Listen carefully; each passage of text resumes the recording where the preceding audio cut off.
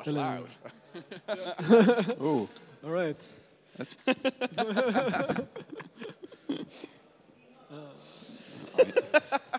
I now have a microphone. Ho, ho, ho. I will. There we go.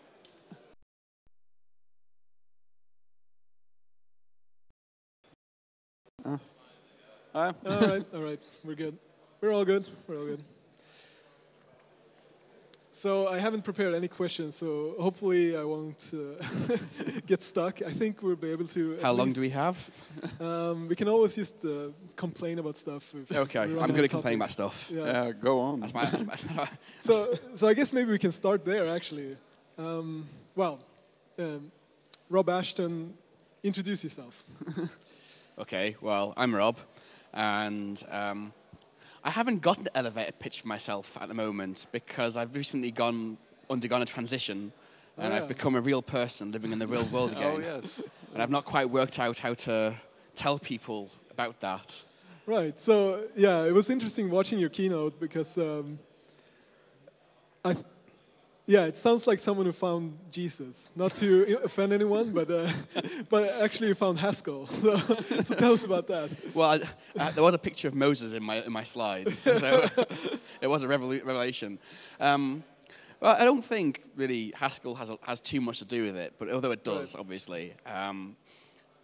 3 or 4 months ago, I hit a wall with regards to my traveling activities. I've been traveling an awful lot. 2 years of being homeless and living out of a suitcase takes a toll on your health. It's time to sit down and think about that. Yeah. And at the same time, I realized I had no side projects either. And I'd learned some Clojure, functional style, and I decided to have a look at Haskell. And since getting into Haskell and really making an effort to learn it, it has changed the way I approach learning in most other ways too. Right, yeah. So it goes beyond just programming. Like you were talking about learning the guitar. And yeah, so when I was asked to give the keynote at that conference, I was not really sure what I wanted to say. Yeah. Because I wasn't really in a place where I was excited about anything. I'm building software, and I'm building software every single day. I've had the same kind of job for a year now, where I just build software every single day, which is great fun. But I don't really want to talk about any of that because it's just work, which makes money and makes people rich. It's not exciting. So I decided to try and crystallize some of the things I've been saying over the past few years into something that was tangible and listenable. And I realized that there was a transformative moment a few months ago whereby the Haskell thing had made me reassess how I'd learned other things in the past. Yeah. And the two key things which I was starting up again were climbing and guitar. Now, the guitar's boring. That's not very exciting. Everyone saw me badly do it yesterday with the... I made good use of the practice, I think. Well, funny enough, actually, I can't sing and play the guitar at the same time. Otherwise, that's a different skill. So. Well, I mean, you kind of did it. Yeah, well, strumming it doesn't really count. When I say play the guitar, I mean finger picking and scales and reading music and playing actual tunes and things. But we who don't play, we don't think about that because we haven't got over that hump yet. You know? To us, it's playing. But the climbing thing was more interesting because that actually had an instructor involved.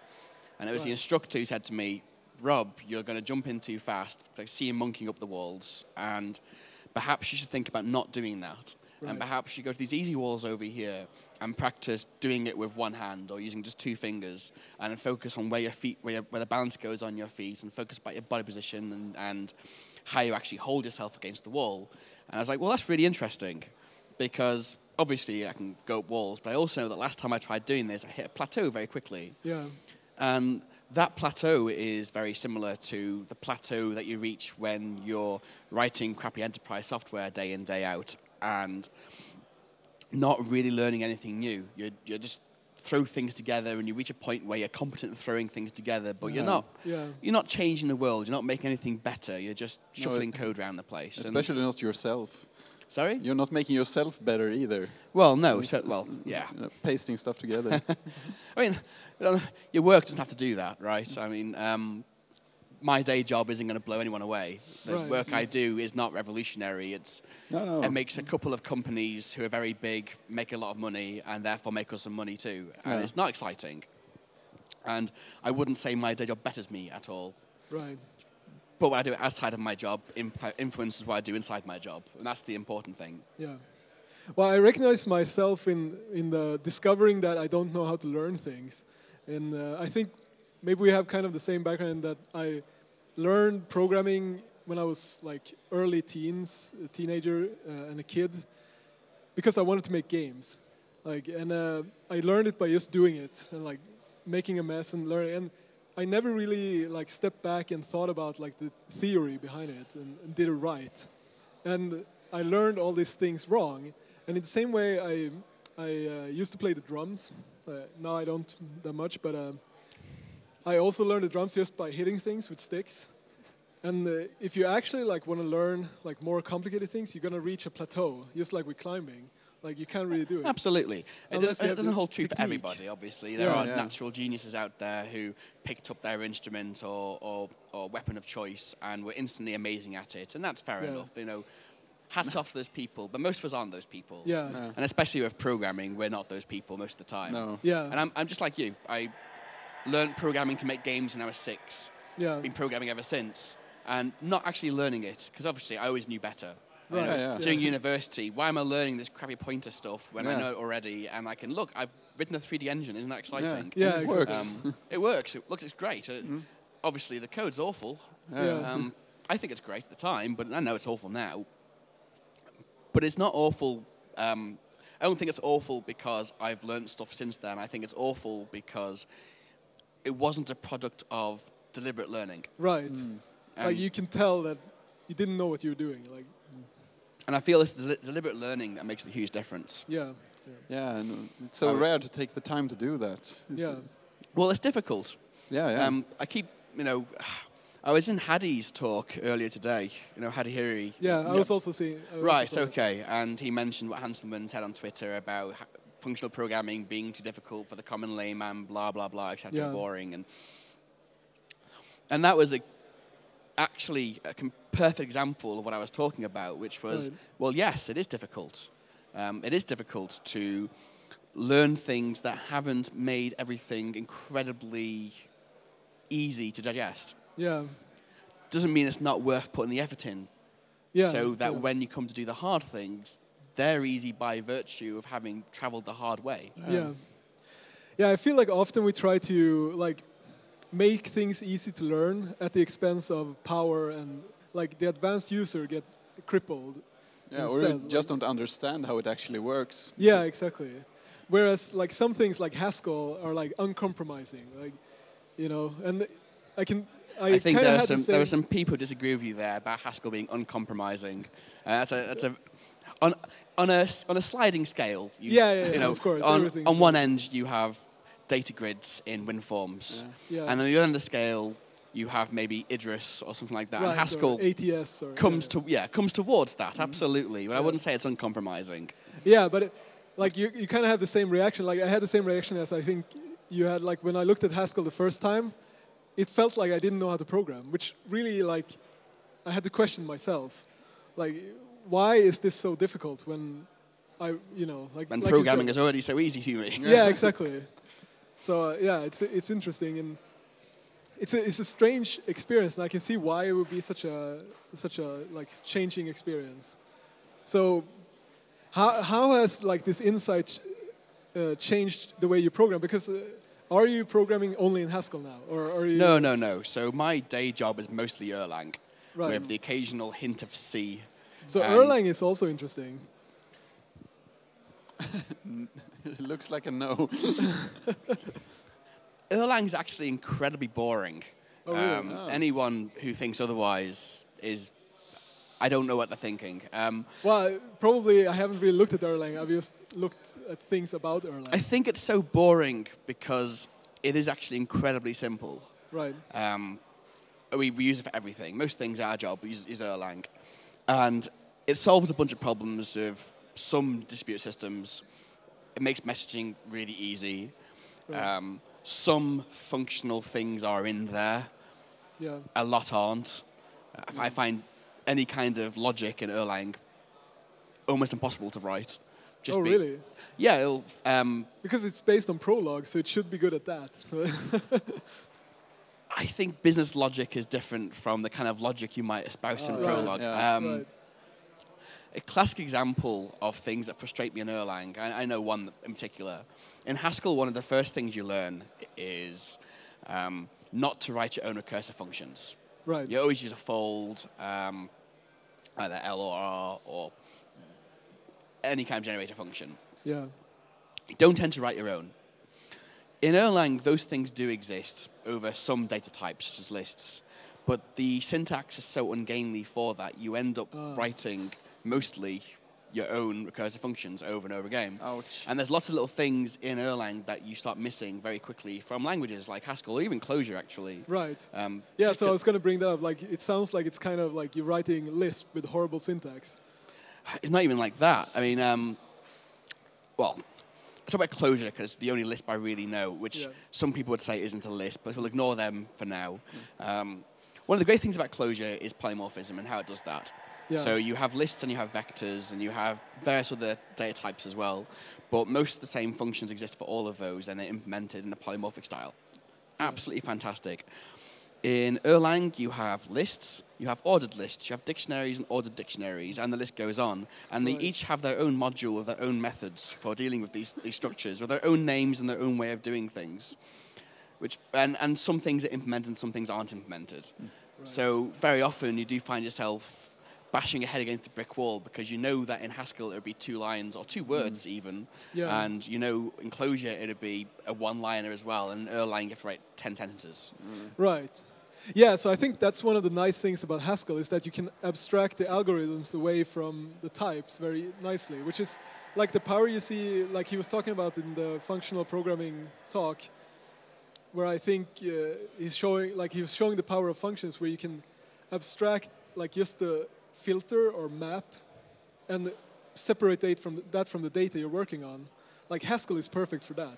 Well, Haskell actually works for that too. I mean, I was looking at the Kotlin thing and going, well, I haven't got data constructors, and I don't have proper function composition, and there's a whole list of things in Kotlin that don't exist. Yeah, exactly. And for me, they'd need to exist for it to be a functional programming language. Yeah. The same way I feel about Erlang as well. I don't view Erlang as being all that functional. Right. You have no guarantees about purity, which means you can't use functions and guard clauses. You don't have the ability to say there's nothing happening over there, so you constantly have to be on the lookout for things that mutate in the background. Yeah. And, of course, you abuse gen servers quite a lot as well to actually manipulate change, which is not a bad pattern, because you do the same in Clojure as well, right? Yeah. But yeah, in Haskell, you do indeed take the algorithm, put it over here, do some pattern matching on some data constructors, and put everything else into known data structures. And the world becomes a happy place. So have you actually written anything in Haskell? Like, because that's where I'm stuck. Like Right, so I've started writing a MUD in Haskell. Oh, right.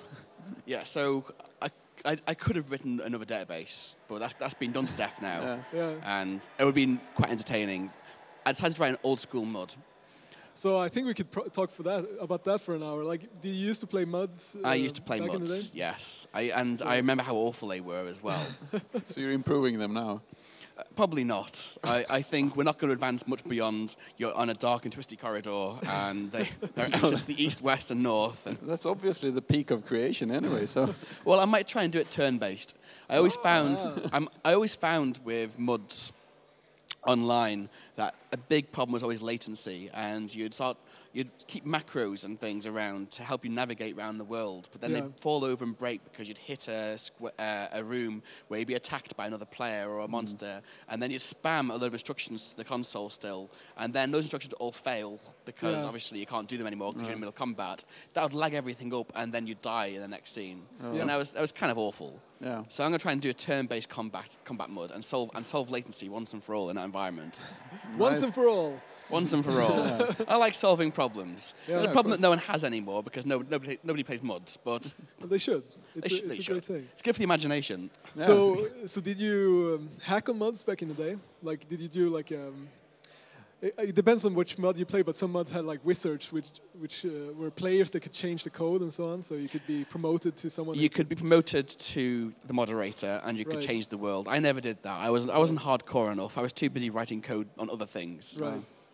So I would count that as one of the steps that I had to becoming a programmer. Was like hacking mods back in '92, maybe something like that. 92. I was 7 in 1992. Right.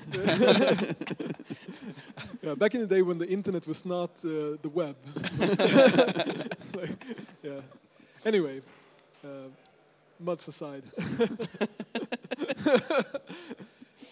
Why do you hate Angular? Why do I hate Angular? Yeah. Hate's a very strong word. So hate's a very strong word. So I should say I haven't actually come across I before, but I saw the talk about Angular 2.0 after your presentation, and I have to say it scared me. So it would be interesting to hear. If Angular 2 scares you, I'm not sure what Angular 1 would do for you. Scar you? Yeah, Angular 2 is relatively sane right. as far as frameworks go. Well, I guess I didn't see much of Angular 2. I just saw like the differences between 1 and 2 and the pitfalls. So my problem isn't actually Angular. My problem tends to be back in the same vein as before. When you have a framework, the whole intention of that framework always seems to be to try and make X easy. Yeah. To try and make it easy for people who aren't X to do Y. Yeah. And in this example, when I go to companies, very often the justification for choosing Angular is it's got a lot of support from Google. Right. Our developers aren't really JS developers, but we need to build JS applications. Let's go and do that with Angular because it will help us and guide us and do the right thing. Yeah. Which, of course, is complete nonsense. Yeah. What they're attempting to do there is shortcut learning. Yeah. What they're trying to do is skip ahead to the point where they are able to build software without doing the hard work up front of understanding what is actually going on underneath the hood. Yeah. Not that you have to understand what's going on underneath the hood, because, of course, I don't know how the Haskell compiler works. I don't need to know that. It's not important. No. Some abstractions actually work there, but... Well, those are actually abstractions, whereas I argue exactly. mostly when you talk about Angular 1.0, it's just levels of indirection. Yeah, factory providers, and God knows what else. Well, actually, with Haskell, there are some things. I mean, you're going to come across situations where you kind of do have to know. Like, one of the things is that Haskell is lazy. So I've come into situations where, like, I have some code and it just takes tons of memory and takes tons of time, and I don't really know why. But then you start sprinkling like dollar signs all over the place, and suddenly it works. Well, sure, but that's one of the reasons why every single Haskell tutorial or lecture series or book covers that in a chapter. Exactly. And that goes hand in hand what I'm saying with regards to upfront learning before you start trying to dive in and do things. Yeah. I've no doubt that with upfront learning, you couldn't build good apps with Angular.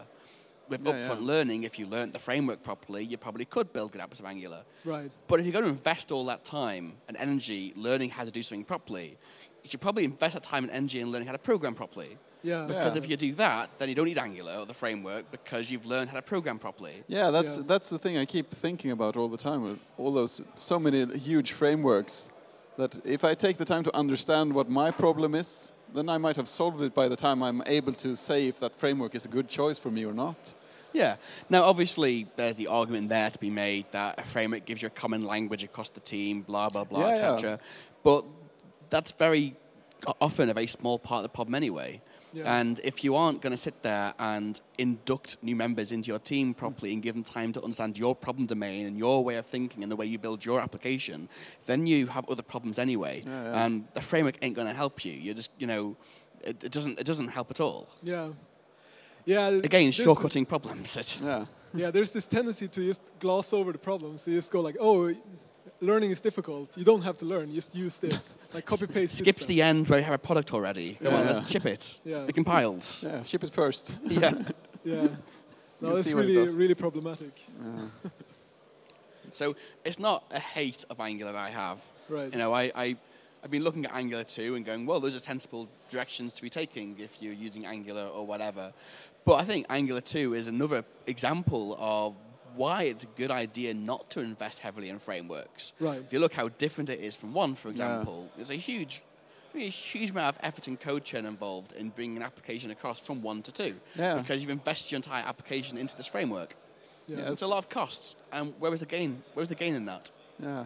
There isn't any. I started wondering why they... I mean, it feels like there are quite a few 2.0s around these days where you start wondering, why isn't this just a new name, just to make things a bit clearer?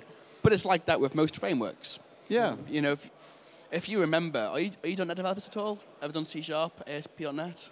Not No, really. not really. Microsoft at some point decided to retire web forms and bring out their MVC framework. Is it quite a few years ago now? Yeah. Right. Huge uproar in the community over this whole thing because we like our web forms. We don't want to learn something new. We don't want to change the paradigm, change the way we do things. How are we going to migrate? Blah blah blah blah blah blah blah. No. Well, it's because we've all coupled our code to these large frameworks, and it's very difficult for us to move away from them. Again, same reason there. Yeah. If you have a choice, why would you couple yourself to a framework? Why would you do that? Yeah. Now, in the JavaScript world, there are plenty of alternatives to using frameworks. Yeah. Right. So what should people do, rather than? No, I don't do prescriptive. I don't do that. I can tell you what I do. Yeah. But I'm not going to tell you that's what you should do All right. because that's a whole other thing. Yeah. So what my team does and how I do things is we use NPM for the most part to pull in things we need. All right. The only real problem with doing browser stuff is the performance of DOM manipulation. So we just use React for that. And everything else is NPM modules. So have you used it's called for closure? Okay, so this is when I say that every single time I've tried doing closure scripts, I found it preferable to gouge my own eyes out with a spoon. Yeah. It's never been fun. Right. And I've been using closure scripts on and off, or attempting to, since trying to learn functional programming. So it's probably 3.5, 4 years ago now. And every single time I hit a wall with the compiler, or trying to get a REPL to work properly, or trying to get the integration with Vim working properly, or whatever have you, trying to then get the build system to work properly so my closure project can talk to my closure script project. All of these things just make me raise my hands in frustration. And I find the easiest solution to the problem is not to write very much client-side code at all. Right. Which is normally the right idea anyway. Yeah. It's very rare you actually need a client application. You know, if you're doing things properly, you build a service application and then maybe enhance it slightly. Yeah, something like that. Yeah, so that's another aspect of the thing. Like, I'm not really a web developer. Like, I'm more back-end side, so I don't really know the details. But it seems crazy to me to use all these really heavy client-side frameworks because you have to push those to the client all the time. So you end up pushing like all this code that you probably don't use to the client all the time. Like, why wouldn't you try to keep your JavaScript minimal? Well, I don't really care about that too much because bandwidth isn't really a problem anymore.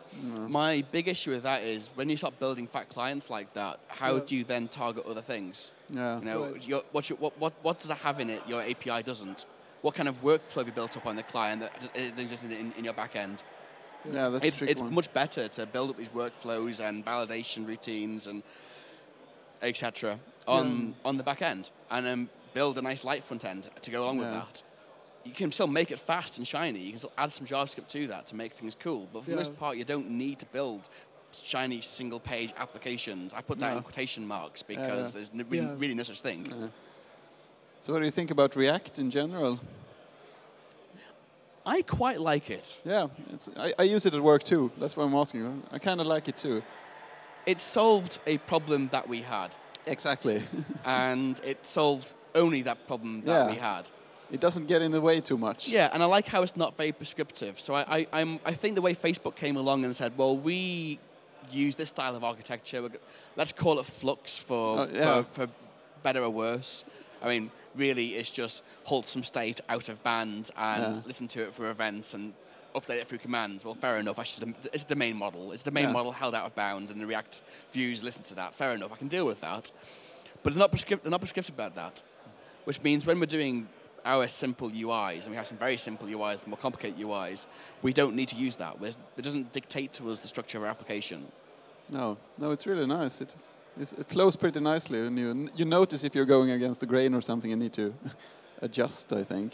Absolutely. I work with some very clever people, but these clever people don't do client-side development. They have in the past. So when I joined the company, they had a wonderful Ember application, and that wonderful is sarcastic. Yeah. It was an abomination, and it was impossible to work out which pieces of code were dead or not. It was impossible to work out what was actually doing anything. It was masses of events bubbling both ways all over the show and being propagated to every other object, and huge performance problems because every time an event came in from the server, it would bubble down through 100 different components and cause these different renders to happen. And it was really quite horrible to look at. And the reason being that the UI is an afterthought, because to be fair, it's true. The UI in our products it's low value. Our UI doesn't have business value, so they don't really care about it too much. I recently left one of those developers alone with one of our React UIs for 3 months without checking up on it at all, which in hindsight is quite irresponsible. I came back a few months later and there was no tie-up required because he had just followed the React way. Right. Nice. And to me, that was it at that point. That didn't quite happen in Ember. Yeah, he wrote plain, ordinary code in JavaScript and rendered stuff with React, and life was good. Yeah. Because, they're competent programmers. They write very beautiful back-end code. They write some pretty good C, if there is such a thing as good C, and it's arguable there isn't. So because they're very good programmers, they can then take the code, the knowledge they have and the skills they have, and just write really good code in the front end, and then use React to render stuff. Yeah. And that worked fine. That sounds good. It is pretty good. Yeah, I'm looking forward to onboarding new developers for that, actually.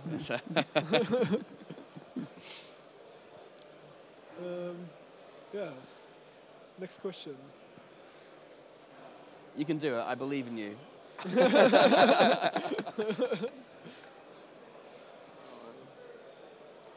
Too many notes-itis. You look as unprepared for this as I am for most of my talks. Oh yeah, no. Normally we record a podcast episode like once a week, and we talk for 1 hour. And this is the 5th interview we do in 2 days, so I think we're hitting our limits. Our mental limits. Mental power. Long since past. It's us, it's not you. Exactly. Of course it's you. Yeah, naturally.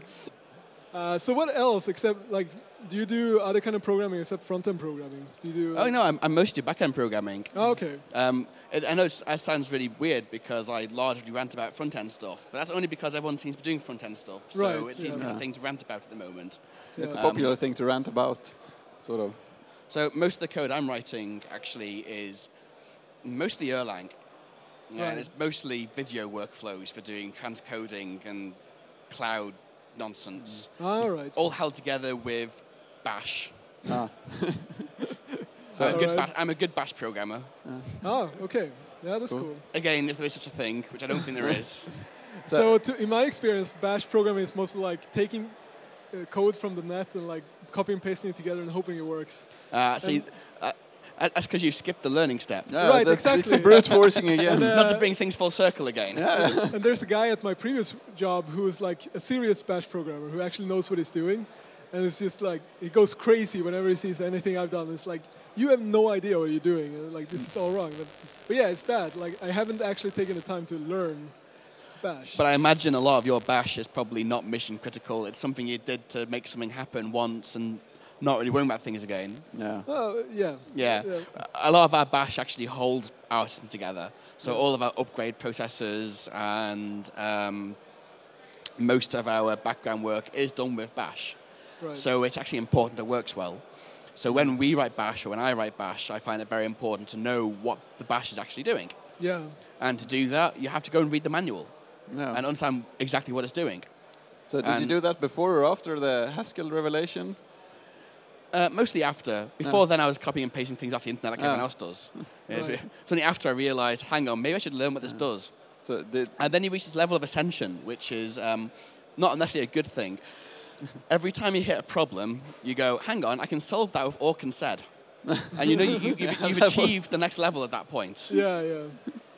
And when every single problem looks like something you can hit with awk and sed to solve, and you've reached something, you're on something good. Yeah, you've been affected. Clearly, it's true. The awk is the ultimate hammer. It's I can actually fix this with just some. I can apply this to my thumb. Yeah.